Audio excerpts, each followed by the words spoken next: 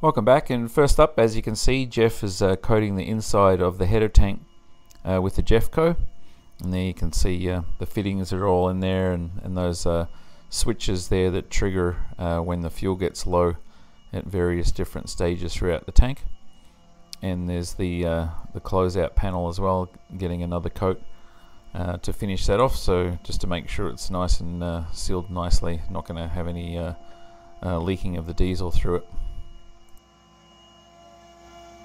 And here's Zach and Devon working on that right winglet plug, giving it its first round of sanding, and there you see Devon's just patching some of the little nicks and holes and stuff that are usually get when it comes off the mill there.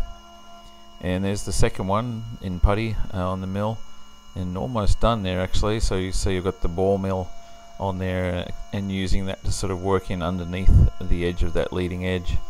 Because you can't run that with a flat mill because just the angle's too obtuse there.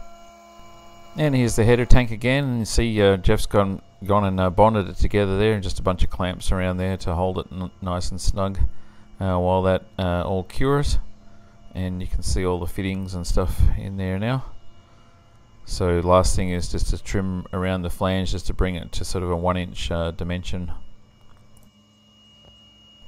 And here's the left winglet plug now, so that one's finished on the machine and it's been sprayed with the guide coat there, so that's ready for its first round of sanding, and that came out well. Didn't have any problems with that one. And in order to make the tank look neat and tidy, Jeff has also painted it on the outside, and there you can see the flange has been trimmed back, so just the minimum required there, about 1 inch. So yeah, it looks good there. It's all painted up on the outside as well. So that one's pretty much done now. And this is that plug that you're looking at a minute ago, and so that one's already got a quick round of sanding, and there it's got the primer on it already, so that one moved along super fast.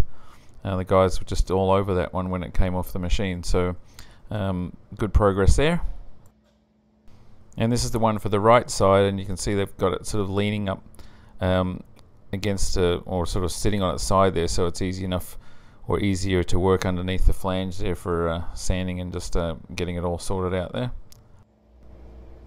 And Jordan, who's been working on the engine for us a little bit, was in again on Thursday, installed the serpentine belt and also that aluminum tube there that you see in the upper left, which is the heater return. So more progress happening on the engine there.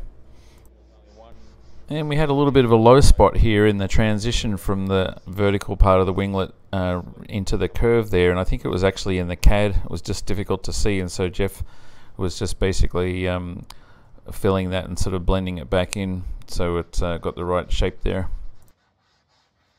And here's that left side one, so that was the one that was just primed that you saw earlier, and had the guide coat sprayed on. Now Zach's sanding on it, so it's already second coat go around and sanding, so these things have moved along really quickly. And there's a final look at the header tank with all the fittings installed and all obviously closed out and that, so that's basically all ready to go now.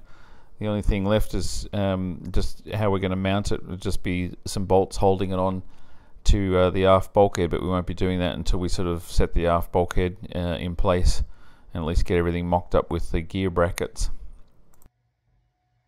And back on the engine, one of the things I hadn't addressed yet was the pipes going from the radiator there that you see highlighted in and out of the engine for just your main water returns.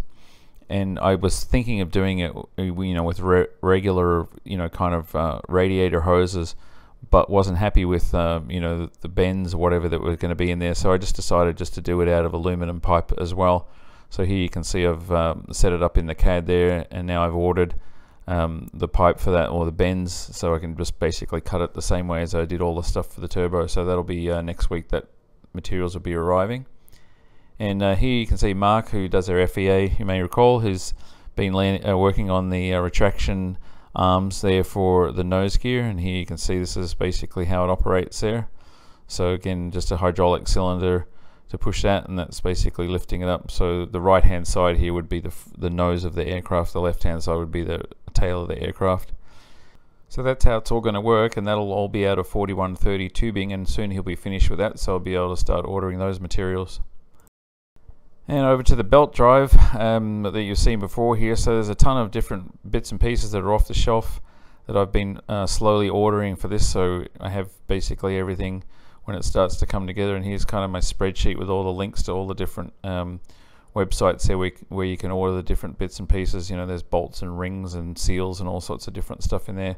So that's been keeping me busy, but I've pretty much got everything ordered now. So, and half of the stuff's already come in, so it won't be long we'll be able to start putting things together with that. And here you can see I've broken it into 3 pieces. I've got the lower drive, the upper drive, and the tensioner. So there's some of the mill pieces, the one in my hand there, and then in the bottom here there's, you know, different bolts that hold it together and bearings and things like that, the stuff that's come in already. And here's the parts, or some of the parts for the upper one. So there's the main kind of housing that bolts up to the engine mount, and there's a couple of seals there, and there's, you know, other things in the bottom of that box. And then over here, this is for the tensioner, so a bunch of different little bolts and bits and pieces for that. So I'm just breaking into those 3 things, going to make it a bit easier.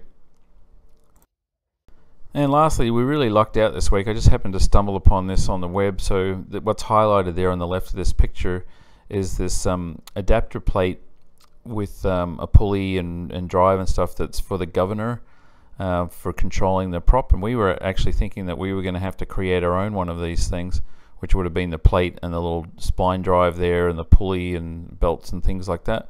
And it turns out, you know, this company up in Canada has basically done exactly what we wanted, and it's available to actually buy that. So I've actually ordered one of those. And as a backup, we may end up, if for some reason our belt drive doesn't work out for us, for any given reason, that these guys, you know, have a gear drive here that could potentially work for us as well. So that's kind of a fallback plan that we have, or we may even actually get them to mill the or, you know, create the belt drive for us. Anyway, that was a real stroke of luck. It's going to save us a ton of time and a lot of money, so we're really happy about that. So that's our update for this week, and thanks again for watching.